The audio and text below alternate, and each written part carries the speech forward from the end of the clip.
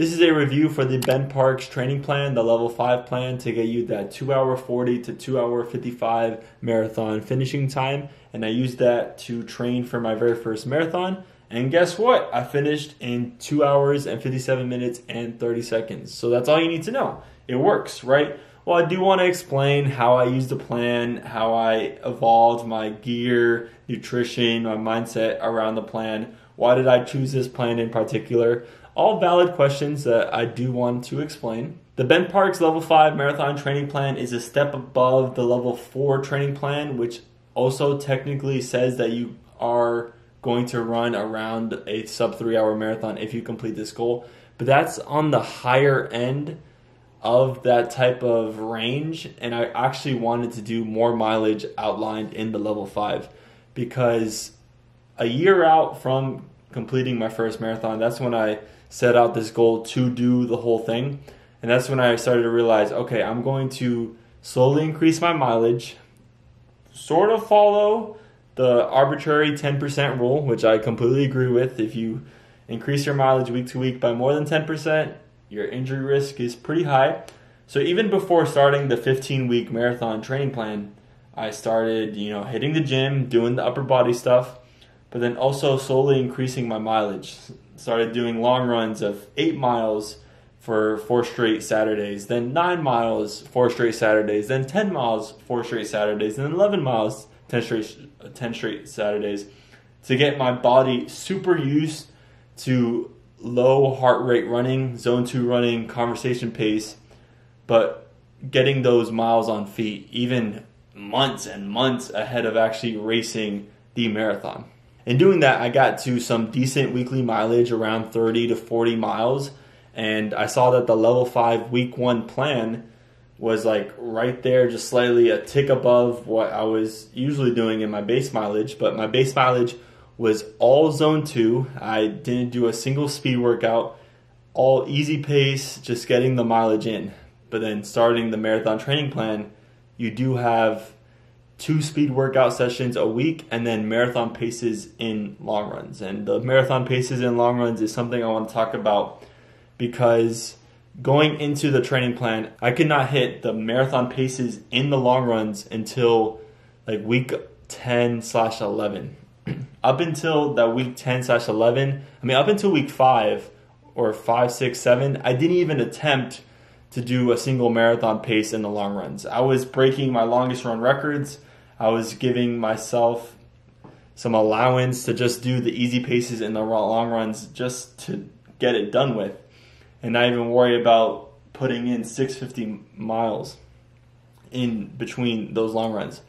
But then once I started getting halfway through or a third through the training plan, that's when I was like, okay, let's see if we could implement some of these marathon pace miles in the long run. And at first I was like supposed to do like 6 or 7 marathon pace miles in the long run, but I could only manage 3 miles. So that's what I did at first. At first the marathon plan had me kind of, progressing at this rate, and I was like slightly lagging behind it, but catching up at a faster rate. And around week 10 or week 11, that's when my fitness finally caught up to the demands of the training plan, and that's when I finally caught up and went perfect through the last third of the training plan. I would journal and write about my observations on every single important workout. So the easy stuff, I would honestly do all of my easy runs mostly on the treadmill. And as I ran sub 3-hour marathons, I could tell you that treadmill running counts as running completely. And however, I did most of my important speed work on the ground, not on the treadmill. And that's for one part because managing paces, like going between the like super fast interval pace, which for me I had like 2 paces. Interval pace was like 550. And then tempo pace was like 610, 620. So going in between those 2 paces outlined by the marathon training plan for my target goal time, which I guess was technically 2 hours and 55 minutes with those 2 like tempo and interval paces, which I guess was really accurate. It was within 2 minutes and 30 seconds of my time. But going in between those paces on a treadmill is really not the move. And also with the training plan, I flipped some days around. I put Fridays as my mandatory rest day. And in the training plan, I think it's like already given to you that Sunday is a rest day. No, Monday is the given rest day in the plan, but I switched that around. And I always made my long run on Saturday morning, which I think it was given to me that the long runs were on Sunday. And to come clean, the marathon training plan says to SC, strength and conditioning. And I didn't do any strength and conditioning at all in my lower body, which is what is recommended by the plan. Like doing calf raises, squats, lunges. The type of strength training I did, it was more like bench and upper body work, doing lat pull down, not really doing any lower body stuff at all, which is more significant for improving running performance. And also another thing I didn't do until the very last week of the training plan was strides. Strides are just doing after you do an easy run to get the stimulus of running fast for your body. You literally just run for all out 15-20 seconds and then rest, and then run all out for 15-20 seconds and rest. And I didn't do that until I was craving more speed work and going into the taper. And it was my first ever marathon taper. And honestly, the marathon process is so prolonged compared to a 5K race. Because for a 5K race, you like taper a day before or 2 days before, and then you take like a day of recovery, and then you're back to normal. You could do speed workout like 3 days after. But in the marathon, you start to taper, 3 weeks out is like 85% of your entire mileage. Then the next week is even less, and then race week, you're barely running anything. And honestly, I was feeling like those taper jitters. I was kind of getting nervous, and I was like, those thoughts were swirling in my mind, like, is my fitness going away?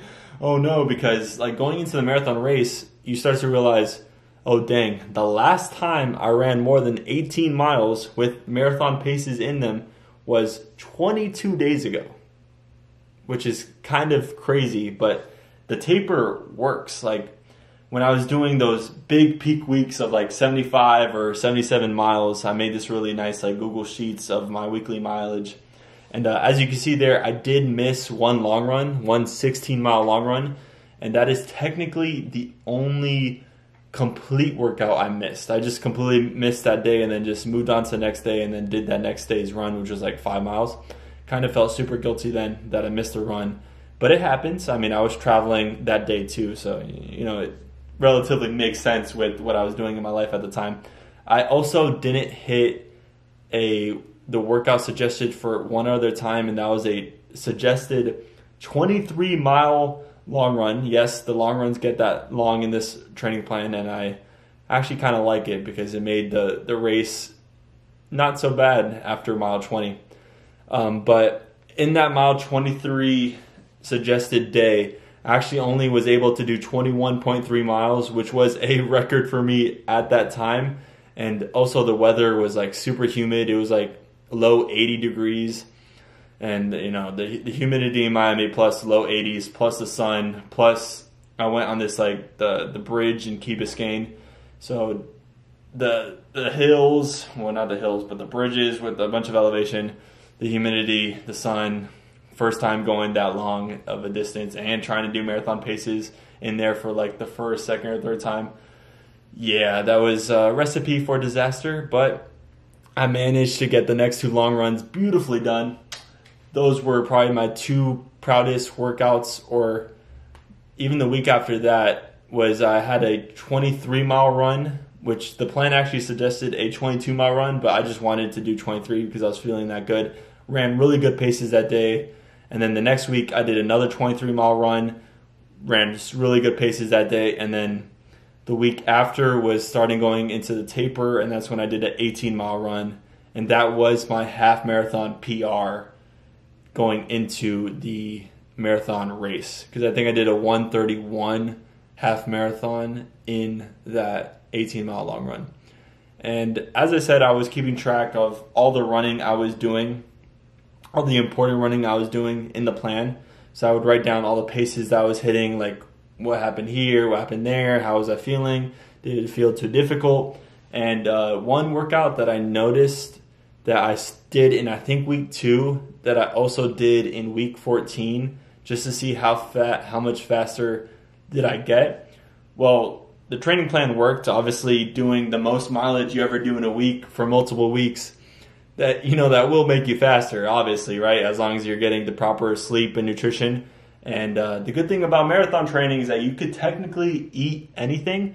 I did avoid alcohol and any other drugs and substances this whole entire training block, but I did kind of basically eat whatever I want. And the thing is that I've refined my diet so much is that I really don't even crave sweets and sugar that much. I love a good sugary protein bar, but that's as much of a treat that I really allow myself to dig into. I never drink soda. I never even touch any sugary drinks at all. Don't really get any lattes with 5 pumps of vanilla from Starbucks. That's not really me. So my nutrition was already pretty good. But in between mile 2 and in between week 2 and week 14, there's this speed workout of doing 800 meters of 5 reps of 800 meters. And then at week 2, I was only doing 310, 315 per each 800 meter. And then in week 14, going kind of with the Yasso 800 meter workout, even though this is half of that workout, the Yasso 800 meter workout, which predicts your marathon time. But by week 14, my 800 meter repeats were down to 255.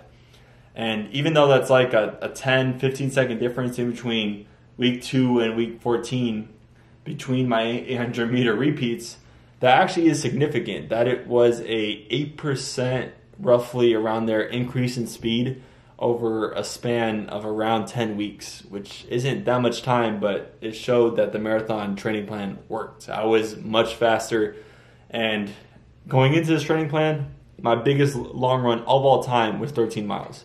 At the end of this training plan, going into the race, I had a 23-mile run, 23-mile run, 21.3-mile run, another 21-mile run, another 20-mile run, 2 18-mile runs, and some other long runs in there. But I was stacked with a whole set of long runs to go off of heading into the marathon race. And overall, I highly recommend this plan. Buying this plan actually does help one of my favorite running YouTubers, Ben Parks. He's done a 2:30 marathon, so he knows what he's talking about. And this marathon training plan really incorporates all of the latest science in between doing the marathon paces and long runs, to doing the strength and conditioning of your lower body, to incorporating strides, to incorporating the 80-20 rule of doing 80% of your miles at a zone 2 conversational race pace, not race pace, just pace. And what was honestly so weird going through this marathon training plan was, at first you look at the peak week and you're like, oh, I've never ran that much in a week, and I see a 12-mile run and it's labeled at medium intensity. Okay, let's see if it's actually medium intensity when I get to that in 10 weeks.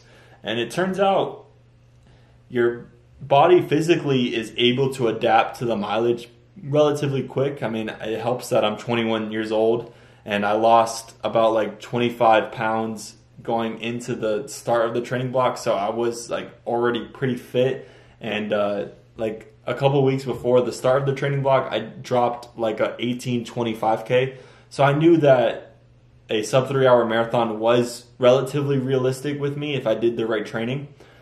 And you can look at my resting heart rate in the last couple months, and you can see that slowly decline with this training plan too. So obviously I got way faster and was actually able to physically run 26.2 miles and not completely collapse at the end. But not only does your body physically adapt to the running that you're doing, what's honestly even more of a weirder phenomenon is that your mind mentally adjusts to the amount of running you're doing. When you start to do 8-mile, 10-mile, 12-mile easy pace runs, you're no longer intimidated by it. You're like, okay, this is just what I gotta do, and you're kind of used to it. And that mentality has actually carried over to my mind post-marathon. Right now, it is 2 days after I ran my marathon. This video will go up way after I did my marathon, but I still can't run. I mean, I'm feeling super sore. My body's learning how to walk. But like when I get back into running in a couple weeks, I kind of just want to continue running like 6, 7, maybe 8 miles, maybe 10 for my easy pace miles, and then throw in like 13, 14, 15 mile long runs just every week, because I think that's just what my body craves with running, which is so weird. It's just like my tolerance for running just increased so much with this training plan. I guess just the mentality shift is what's even more bizarre. In addition to the marathon training plan, I also did sessions of yoga, but the yoga wasn't really much. It was doing some planks, some lunges, some downward dog, some child's pose, some Bakana, Rasana, or whatever butterfly is called in yoga. So I did some yoga. I've also been playing pickleball like 1 to 2 times a week throughout the training plan. I have no idea if that affects my running at all in the positive or negative way. And throughout the training plan, I would occasionally watch a lot of marathon training vlogs, because seeing someone do something that you're trying to do is heavily relatable, and it helps you get through the tough runs, the tough evening runs at like 8, 9 p.m. because you couldn't fit it in at any point earlier in the day, the run that you just got to do, or the run after work, after standing on your legs for 8 hours. Yeah, a lot of runs that you don't always want to do. So, I mean, I would say like a third of my running was just runs that mentally I did not want to do. But once you get 10 minutes into a run, you're like, okay, I'll continue it. And that's what I did with basically every single run, because I only like cut short that 23 mile long run to 21.3, which basically wasn't really cutting it short, because that was still my longest run ever, and I still tried to do marathon paces in that long run. I just mentally and physically just wasn't at that level yet, quite yet. So what am I going to do for the future after this Ben Parks marathon training plan? Am I going to use this whole training plan again for the future? Because I am a Boston qualifier, baby, even though the Boston cutoff time might cut me off from the race by a couple minutes, which I guess we'll see in a year or whenever they announce it for the 2025 Boston Marathon. Sorry, that's me ranting that they have a qualifying time of like going sub 3. And you go sub 3 and you think, oh, I should be good to go in the race. But no, there's a cutoff time. Then just why don't you make your standards faster? But I get it though. You want to create like a line of people waiting to get that qualifying time, because it allows you to maximize the amount of participants going into the race, but that is all technical. So I am going to apply for the Boston Marathon to run that race in 2025. I am probably going to run the Tallahassee Marathon in 2025 as well, but that is early February, that race, and then the Boston Marathon's in like March or April, so I do have enough time to like recover and then go into that race immediately. And I might not even get into the Boston Marathon, but what race I will do for sure in 2025, because I am guaranteed automatic entry, and it is one of the 6 world majors. And I think going through this whole marathon process has made me want to travel for marathons and go to all of the cool ones, such as like the one in Eugene, Oregon, where you get to run on the Oregon track, or go to like CIM in Sacramento, or eventually do the Disney Marathon or the Dope Beat Challenge, which is to do the 5K, 10K, 13 mile, and then 26 mile race that I think all costs like $500, $600, $700, or $800. So that is a lot of money that I don't think I can drop right now or in 2025 or maybe even 2026, but that would be cool to eventually do that. So I do want to run all the world majors, all 7, because a 7th race will be announced soon enough, because I guess the people who run the world majors just want to promote more traveling, I guess. But 3 of the 7 or current 6 world majors are in the U.S. I do have to get a sub 253 to run in the New York City one, so that is very tough. 254, 255 to like for sure get entry to the Boston one. And then with my 257.30 time, I get guaranteed entry into the Chicago Marathon, so I'll be doing that in 2025. And I think that race is like October, November, so I just have to see the entry timelines for that, because you have to apply like a year out before the race even happens. And another thing to note that was super tantalizing psychology-wise is that the day after the marathon race, I went for a walk, and then I saw like people jogging together. And not only is like the running community awesome, I love running with running clubs occasionally. I do most of my running individually, but I'll do runs with other people now and then. Can't do it for every run because sometimes, running is just that mental escape. But I saw people jogging while I was going for a walk, and I was actually feeling sort of jealous that they could run and I couldn't because I was that sore and that broken by the marathon. I mean, the pain is the feeling of accomplishment, but realizing that I'm jealous of other people running, I guess that really means deep down I love running. And oddly enough, like with running, there's so many stats out there. Like the heart rate zones is now like a new trend in the last 5 years. To me, it's like kind of like being like a kicker in football. Like I would imagine in a parallel timeline, I would be a really good high school football kicker because I would just work on the habit, work on my form, and work on my training, the strength and conditioning, my leg to be able to like be a good kicker. Which is, I'm ranting now, but I love running. This process has so many things involved in it. There's so many different variables that you could tweak to get that 1% better to go one more. And I ran my first ever marathon the day that Kelvin Kiptum died in a car crash. So that was tragic news to hear after completing my first ever marathon. And he's part of the inspiration for why I got to that starting line in the first place. And it's sad that someone else is going to have to break too, and he's not going to be the one able to do it. A tragic loss, and one way to honor him is to run 2 hours and 35 seconds in your long run, which I physically can't right now because I'm recovering from my marathon, but I will eventually do that one day just to honor him and his world record achievement. I did forget to mention that before my long run, every Saturday morning, on Friday, I would go to the sauna for like 20 to 30 minutes.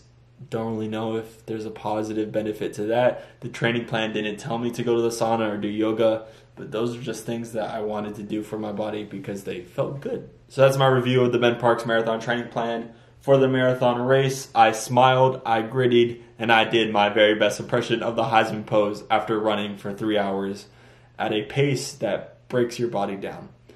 And until my next starting line, I suppose. And I forgot to mention this, but my gear throughout the whole marathon training plan was I had a 3-shoe rotation of 2 Pegasus daily trainers, the Nike Pegasus 39, but I'm sure the 40s are just as good, if not slightly better. And then I used my Vaporfly 3s for every single speed workout and long run with those marathon paces involved. And those shoes were pretty good. I was actually surprised that I liked the Pegasus line as much as I did because it was my first time trying that line. And most of the time I would run shirtless, and then shorts wise I would kind of rotate in between some Gymshark, Lululemon, or Nike shorts. And I don't have many pairs of these socks, but if you could get your hands on Bombas socks, those are heavenly athletic wear. And now that wraps things up until my next training plan, where I think I'm going to do the exact same training plan but increase my mileage slightly for each and every week, and possibly target faster paces also.